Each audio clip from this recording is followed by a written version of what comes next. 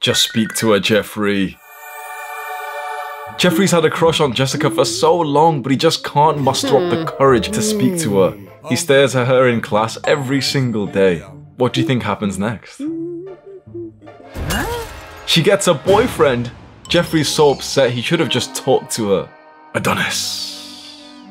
Adonis understands women just like Pakistan.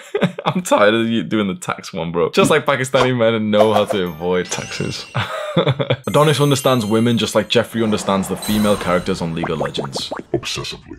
His conversations with women are full of sexual tension, excitement, and interest. I was in army cadets when I was a teenager, and inside, you know, you'd go for like training to be in the army when you're like 14 years old. You'd go and like learn how to like do knots and ties and stuff. There was a particular part where we'd be sat almost like a classroom, and the instructor in front of us would be teaching us like the phonetic alphabet. A for alpha, B for beta. I couldn't even focus on what he was saying because my eyes were just glued onto the girl that I had a crush on. Bro, she was so fucking cute, bro. I had such a big crush on this girl who was in army cadets with me. And I said nothing to her. Day in and day out, every time like it was time to go to cadets, maybe 2-3 times a week, I would literally just kind of like stare at her, and I would do this, which makes me so fucking cringe now. Instead of saying anything, I would literally be sat there in the classroom, tilting back on my chair and biting my pen lid. I'd be doing this whilst looking at her.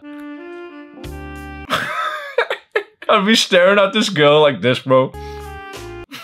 And I had no fucking confidence enough to speak to her. I thought this was game. I thought I was maybe 14 at the time, but I thought this was game, bro. I thought I looked like smooth and like hot as fuck and everything doing this. And eventually there's this big event for cadets where hundreds of us from different groups, different detachments go and like meet up in like this big city, and there's like some big compound that's been reserved for us. And it's like this organized thing where there's gonna be like a big dance, like a ball at the end that we've all got like suits and dresses for and everything. And I remember one of our instructors, one of like the sort of female, sort of more senior girls who was still like, you know, quite young. She randomly just asked me once like, oh, Hamza, like, would you go to the dance with her? Well, yeah, of course I would, yeah. What happened was that she had the other girl that I like, she had like no one else to go with, and you know, I'm last place, but yeah, it's fine, bro. Like, if she's stuck with me, it's fine. A day into this sort of big event, she just kind of like in front of everyone kind of says that she has a crush on someone else and that she wants to go out with him. And even one of like my friends there as well said, oh, but what about Hamza? Like, you said, you know, you should go with Hamza. And she was like, yeah. And I was like, oh no, don't worry about me. Like, you should go with that guy. Oh man.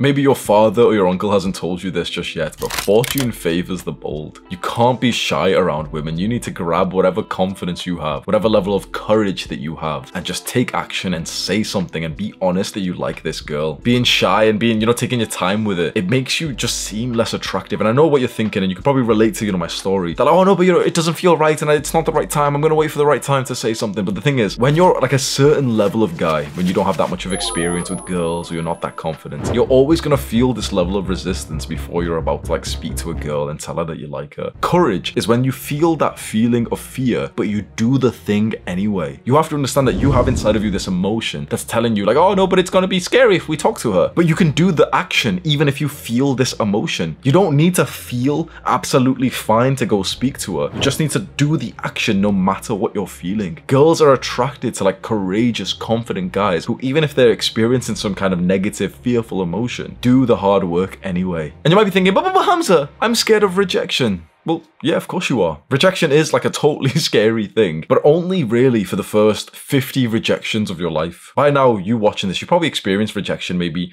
10 times in your entire life, maybe 20 times. Obviously, like online texting shit, like, you know, some girl that you've never even met before on Tinder or something stops replying to your message, that doesn't count. But like a real rejection of you walking up to a girl, saying something in the sense that you like her, and then her saying, oh no, sorry, I've got a boyfriend. Most young guys have only been rejected like 3 times, and it hurts so significantly. But the pain of rejection starts up here, and it goes down dramatically with every single one that you get. And I promise you that any of the guys who are slightly older than you, who are quite experienced with women and, you know, who get like quite a lot of girls, have been rejected by 10 times as many as you can think. Honestly, I may have been rejected by probably close to 300, 400, 500, somewhere around that range in person. And that's not even including like the random times that like some girl on Instagram or Tinder that like doesn't reply to your message. To be good with girls, honestly, a lot of it is just quantity. It's just a lot of practice. How is it that girls actually want you to talk to them? They just want you you to like be honest and upfront with what you actually want from her. So many guys, especially the younger guys who don't have much confidence, like you go about it in this like just this pussy kind of way where you just kind of act like you don't really like her for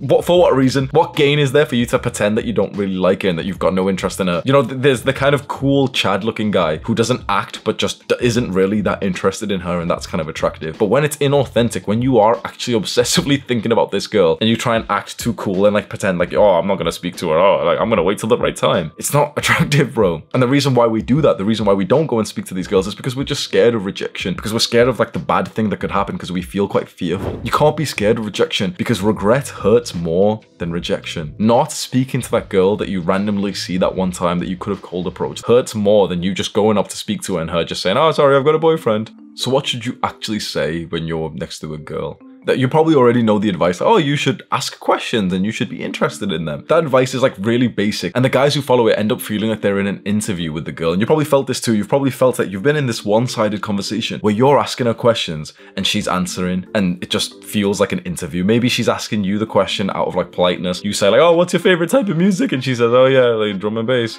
What's your favorite type of music? Yeah, well, I really like 90s, bro. And the conversation, you know for a fact, is not the kind of one that she's having with Chad. So what conversation are these girls actually having which sexually excites them? And it's definitely not the kind of one that you're having which just feels like an interview. This is exactly what you do.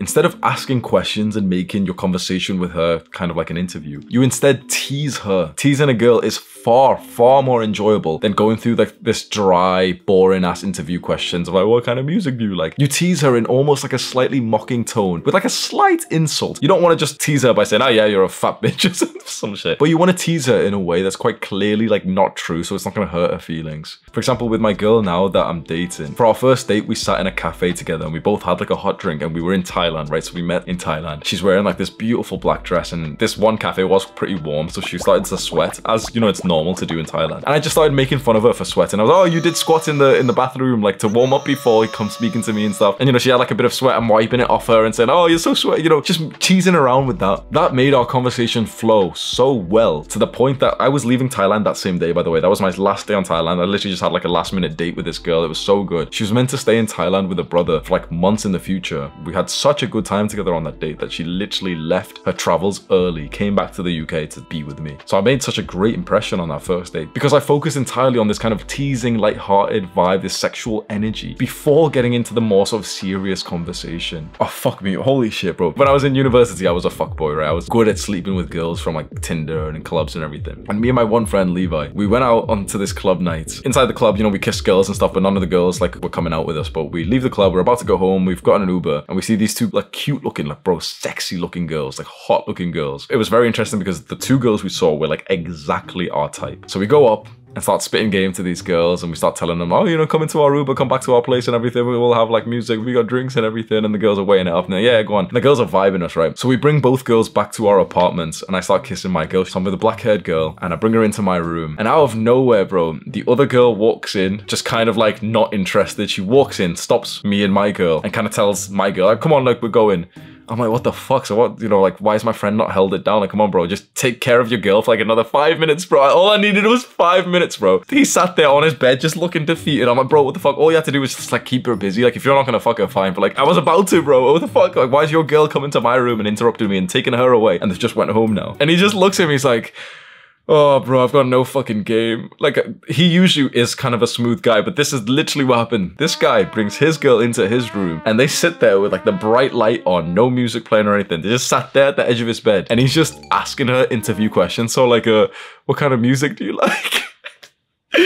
Oh man, so his girl just got bored with the conversation, literally stood up, left him, came inside my room, just said, yeah, come on, we're leaving. You can't be asking girls these boring ass questions. I know that sort of conventional advice tells you that you should take an interest in the girl and you should ask her about her hobbies. Bro, girls don't want to speak about their hobbies. That's boring as fuck. They want you to tease them, to have like a little bit of playful banter, to like play wrestle with each other. They want you to speak about like your work, which you're extremely passionate and ambitious about. Do you want to know one of the single conversations that I've had which has increased a girl's attraction to me to the sky limit is with this girl when I told her about my plans for YouTube with my leadership of this movement, and I looked her in the eyes and said that I'm going to the top.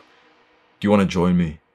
Imagine how fucking interesting, how emotional that makes a woman feel when you speak to her in this certain way. Where you don't just ask these little, like, you know, silly questions like, oh, did you do the homework today? What's your music type? Oh, like, just this like little weak ass beta male soy boy kind of like conversations. And instead you speak to her like a man. And a man either speaks to a woman with like so much ambition and tells her, yes, like, I'm gonna make it, I'm gonna be so successful. Or he speaks to her like he's almost like playing around with her and he's just kind of like laughing around with her, he's teasing her and stuff. He doesn't take her too seriously. Honestly, most of the conversations that I have with my girl, it's just me just teasing her. And that, like, I see her so bubbly, so like goofy, so like laughing with me. I'm like pushing her onto the bed and everything. And they like that stuff. They don't want to be bored, sat down next to a guy who's saying, oh, what kind of music do you like?